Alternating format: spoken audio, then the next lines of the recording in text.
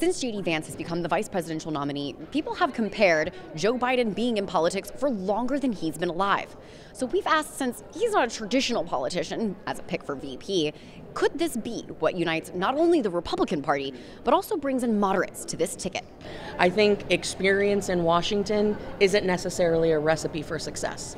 Our party has shifted away from the everybody waits their term and it's now your turn and I'll wait and bide my time, because what that really does, it creates, I think, a rot in your politics where you're not responsive to the people. You're only responsive to party bosses or the people who are ahead of you in elected position.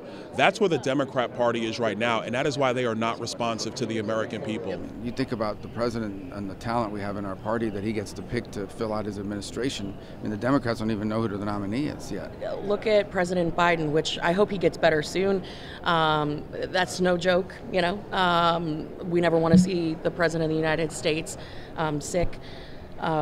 He had 40 years in the Senate, and he hasn't exactly delivered results that he's promised. I think JD Vance will be a great compliment to the president. He has a powerful story, which we got to hear and see last night, and I think he's going to do a really great job connecting with Americans, particularly in the Rust Belt, and really fighting for the American worker, something that's going to be really important for the November election. Well, the most exciting thing for me as a mom is the fact that JD and his wife have young children. And during COVID, we saw a nation shoulder children with the burden of adult selfishness and fear. And never again will we allow our schools to be closed, to mask our children, to lock families down, to shut down businesses. And I have a feeling that JD Vance is going to be a real fighter for parents as vice president. So we're excited to see the work that he'll do. Our party, whether it's JD, myself, I'm talking about the young guys who are coming on, Kat, my great friend Corey Mills, Donald Trump, obviously. Oh my gosh, we got so many people that have come in.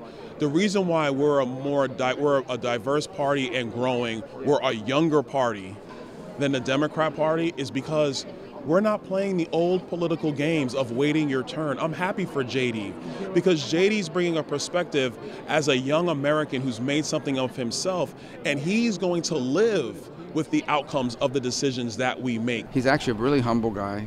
Very curious guy, meaning he doesn't walk into a conversation saying, I know everything and you guys are always wrong.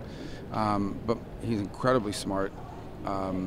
And I think as this campaign rolls on, people are going to get to know that part of him, and he's going to be a real big asset. He's not shielded from the realities of our country by political machines and political protection, and he's been groomed and he's waited his turn, and now it's his time. He's a fully formed politician at 57 years old. No, our party's done with that. If you can do the job and you can excel, we want you. Period. Full stop. Vance, at 39 years old, is the youngest vice presidential nominee, and this comes at a time when age and mental acuity are on the ballot. From Milwaukee, Wisconsin, I'm Amy DeLaura for Washington Examiner.